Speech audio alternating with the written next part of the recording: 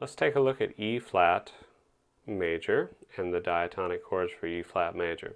So first you have the 1 chord, which will be E flat major.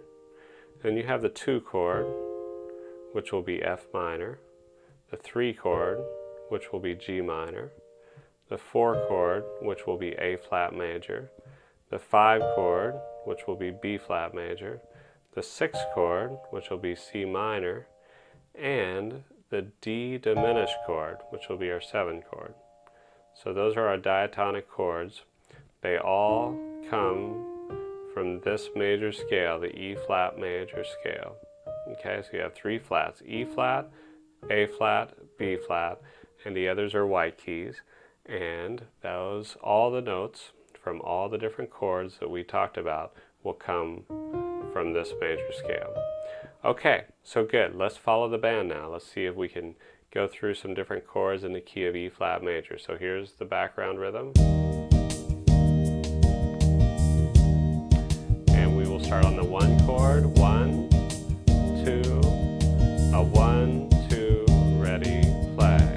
1 chord, 2 chord, 7, and back to 1. 4, 3, 6, 5, 3, 4, 2, 5, 3, 2, 7, and back to 1, and 5, and 1, 4 and 1, and here's the 1.